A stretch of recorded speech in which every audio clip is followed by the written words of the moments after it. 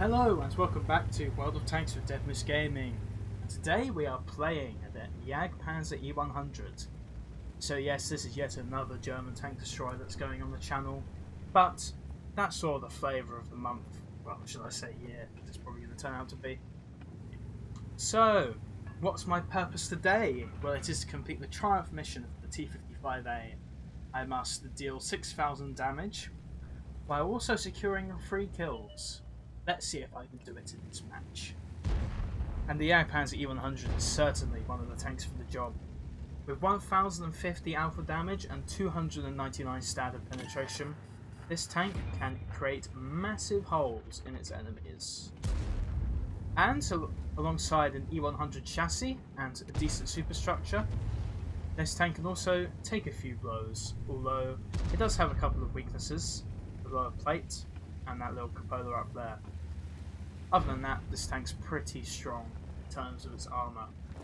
So before we get into the action, I'm using a mix of fixed and free cameras just for your attention. And yeah, M103, not renowned for its side armour, and as you can see there, we do 1055 damage to them flush. I over-angle a little bit and that Liberté manages to plant one into me, but trust me, I shall get my revenge on him. Yes, that little dastardly tier 8 premium tank does not have good side armour either. I actually low roll, and if I high rolled a little bit, he would have died, but I can't really complain when a low roll is over 1000 damage. So this is very favourable matchmaking indeed, only 3 tier 10s on either team, and thankfully for us, the enemy Jagdpanzer E100 decided to go down onto the other flank.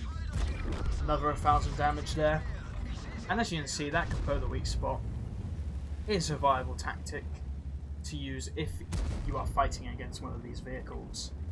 But it is not wise to sit in front of its gun for too long, lest it smack you in the face. Over-angling Malshin. Completely average roll for 1050. Very satisfying. This vehicle is just so satisfying to play. The reload is very long, about 23 seconds I think, or maybe 22, I'm not entirely sure. But once you do reload and get those shots in, this tank is so fantastic. And with 299 pen, I can pen the cheek of a Malshin with no problems. That was actually a very poorly aimed shot because it could have gone right and bounced, and auto-bounced, I should say, off the area of Malshin's turret. But thankfully it didn't, and we get to roll on. So I've got a kill and 5k damage so far, so I'm certainly on my way to getting this TD mission completed. Bit of German on German action here as I ran into that E50, but it's not to laugh about that. And that's a Skoda T50. Now, you know how I pen that Malshin turret with no problems? Apparently, the flat frontal turret of the Skoda T50 is too strong. You know, and I even wiggle my barrel in frustration there, because that was quite ridiculous. If I can pen a Malshin, I should be able to pen a Skoda T50. That's all I'm saying, folks. And yes, I was talking about that lower plate weak spot earlier, and that Jagdpanzer E100 felt it. A high roll and a fire means that my damage output is now over 6.2k. And if I manage to acquire one more kill, TD50 will be accomplished. But I've driven into quite an annoying spot here, completely surrounded by tanks, but I feel like some of them are distracted somewhat.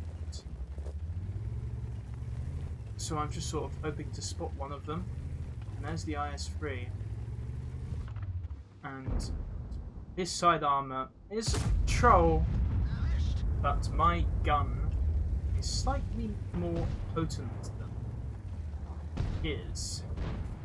So yes, I have secured my 6k damage and my 3 kills. TD15 is done, and I'm a happy man as I go charging down this hill in order to vanquish this T-50 who caused me so many problems at the start of the game. But Scorpion G appears from the bushes, and a beautiful ammo rack shuts him down. And here again is that lower plate weak point here. Just getting penned there by the T-50, who does not have good penetration, mind. And I've got to be wary of those guys on the other flank. And that T-10, who I just realised now is on my own team, puts one into me, and alas, the Bat Chat finishes me off from the bushes. And I don't know why my... Oh, there we go. Well, I don't know what's happening there. But as I was saying, I don't quite know why the camera's a bit screwed here. But there we go, I'm back. So yes, he vanquished me from over there somewhere, heading my side presumably, or indeed this engine deck. And that is the end of the replay, ladies and gentlemen. I hope you enjoyed the battle, and I'm glad because I'm one step closer to unlocking the T-55A, which looks like a pretty decent tank to me, and I'll have a blast playing it. Thank you for watching. I don't know how much content will be uploaded over the coming months, but we'll see, just whether I feel like it or not. I'm sure I'll carry on the 10 Horrible Games series, and of course World of Tanks alongside. So thanks again for watching, and I'll see you next time.